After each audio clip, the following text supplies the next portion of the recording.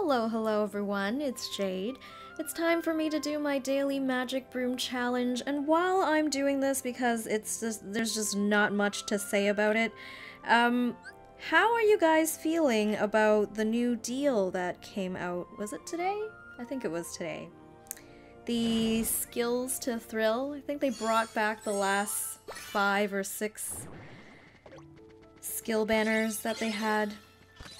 Personally, I took a look at the skills and there isn't anything that is a game changer for me. I still have extra copies of some of those skills. I just don't have any medals that I always keep on my Keyblade for me to actually put those skills on. So that's why it's not worth it to me right now to pull. I'm fairly certain that the next time that I do pull would either one be when the Tsum Tsum medals are released in the global version, or if there's another medal that is like an extreme game changer, so maybe Nominee, I think?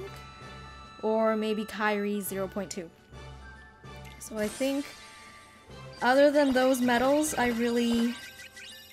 no other medals actually have me wanting to pull. So let me know what you think, what your thoughts are on the new banner that's out right now. Thank you very much for watching, everyone. This is Jade.